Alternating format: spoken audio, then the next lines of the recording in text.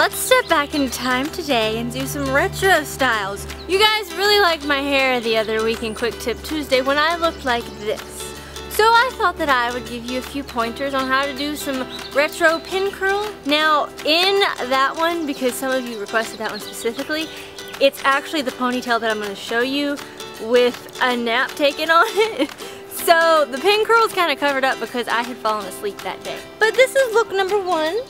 It's my favorite down pin curl look. It's so easy. You can do it so fast. The ponytail you can dress up or dress down. It's a win-win situation. So I hope you guys enjoy and let me know what you think in the comments below.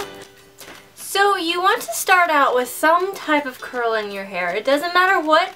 It could be the heatless curls, it could be natural curl. I went ahead and I curled my hair with my hot rollers. So if you need to know how to use hot rollers, there'll be a video right here.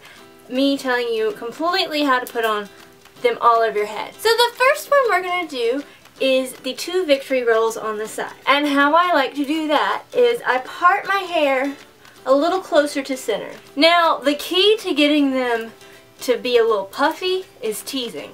So what I do is on the part, to take that whole section down right in front of your ear.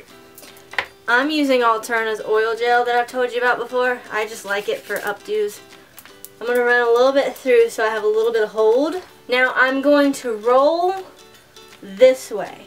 So what I want to do is put teasing in this area so that it's underneath everything. So I'm going to take small sections and just do a little bit of back combing to give it a base. So as you can see, I've got a little puffiness there now. So I'm going to comb it out. Now because I have bangs, I have to watch this area right here.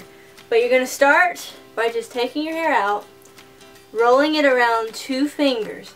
Not tight, because if you do it tight, it's going to be hard to get those fingers out.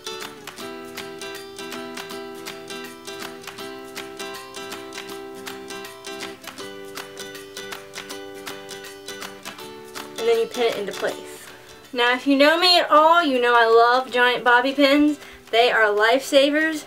I'm going to go in with just a few, and just like in the bobby pin video I showed you guys, we're going to go in the direction opposite of how we want it, bring it around, and push down.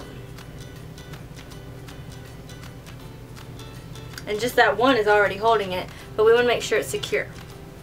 So I'm going to come in over here, push it in the opposite direction, and then down. I'm taking my rat tail comb.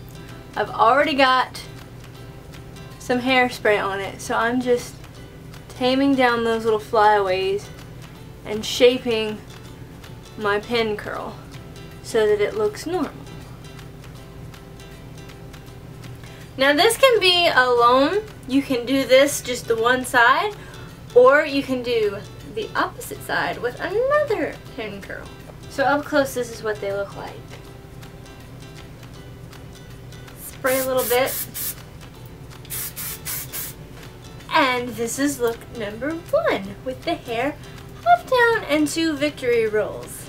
It's really fun, you guys. Let's do the ponytail.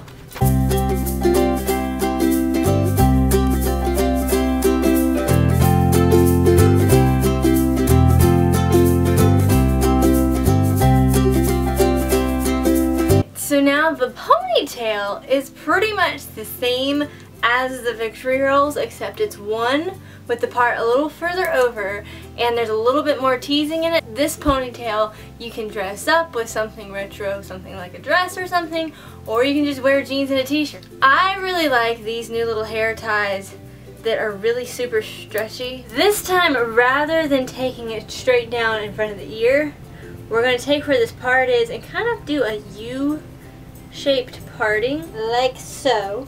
Does not have to be perfect, just as long as it's a U. Get some teasing in there so it wants to sit nicely.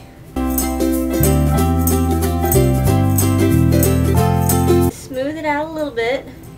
Not enough to take out your back combing. Once again, we're going to do the 2-finger rule. And we're going to wrap it around. Just roll that until you get down to the bottom. Now I like to set mine to where it looks like that. Because you don't want it to be out to where you can see through it. Then take your bobby pin. You might need a couple extra little bobby pins just to get it to really stay secure and in place. But that's what it should look like. Now, the smart thing to do, I would spray it some before I put it up in a ponytail, just so it doesn't start getting loose. Put a little back combing in the crown in the back, so it's not so flat. And then just make a ponytail. Get that hair off your neck. Take your elastic, push it around. And if you're wanting this to look totally organic and not see this, you can take a little strand of hair out of your ponytail and wrap it around the base of your ponytail. Take the bobby pin, just pin the ends in.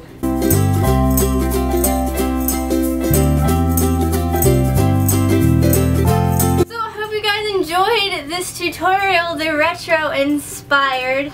Let me know how you guys enjoyed this. And if you are not subscribed, be sure and click that subscribe button because we have fun tutorials like this all the time. And anything you want to see done in the future, just leave down there in the comments below and I will try my best to do them for you. Have a lovely week, guys. See you next time. Bye!